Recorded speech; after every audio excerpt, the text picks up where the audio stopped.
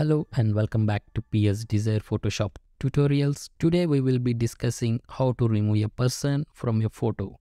Removing a person from a photo can be a daunting task, but with the right tools and techniques, it can be done easily. In this video, I will walk you through the steps to remove a person from a photo using Adobe Photoshop. First, open the photo you want to edit in Photoshop. Once you have the photo open, enable the object selection tool by clicking on the object selection tool from the toolbar on the left hand side of the screen. Make sure to activate the object finder from the options bar located at the top of the screen. Then hover over the person which you want to keep and click to select them. Copy the selection by pressing Ctrl or Command plus J. Next, hover over the person which you want to remove and click to select it. Hold the Alt key and deselect any unnecessary areas from the selection. This will ensure that only the person you want to remove is selected. Then go to Select, Modify, and expand the selection by 2 pixels. This will expand the selection by 2 pixels to ensure that all the necessary areas are selected. Next, go into the Edit menu and choose Content Aware Fill. The default settings almost works great, but in this case, it needs a little bit of work.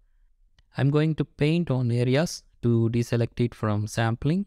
This is to ensure that certain areas are not included in the Content Aware Fill.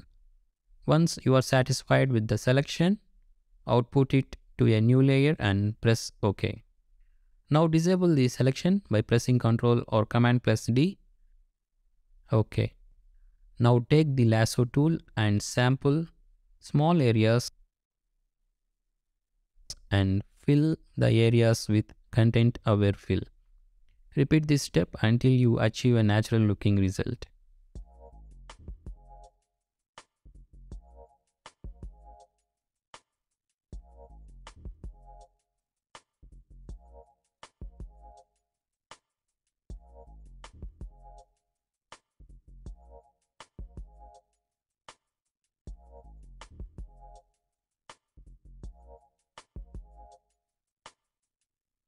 Alright, if you see sharp areas like this, you can enable the blur tool and blur them away.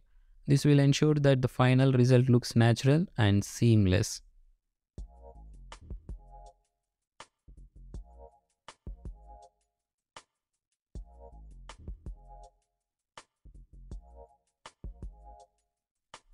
And that's it. This is our final result. As you can see, the person has been removed from the photo seamlessly.